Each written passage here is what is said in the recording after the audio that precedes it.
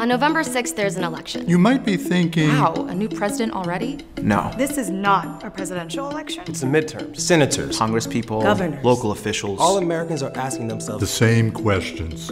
Should I vote? how will I know that I should vote? If celebrities don't tell me to. Does Emma Stone think I should vote? What about John Krasinski? Have you guys seen A Quiet Place?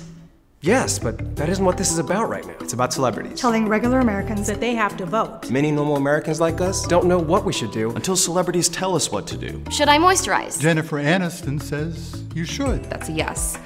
But should we vote? Some people are calling this the most important election of our lives. But they aren't famous. Chris Tucker. Lady Gaga? Kendrick Lamar. Will Smith? Should I vote? Tom Holland, Tom Hardy, Thomas the Tank Engine. Should I vote?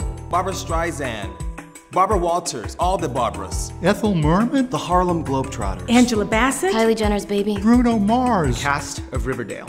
Your silence is deafening.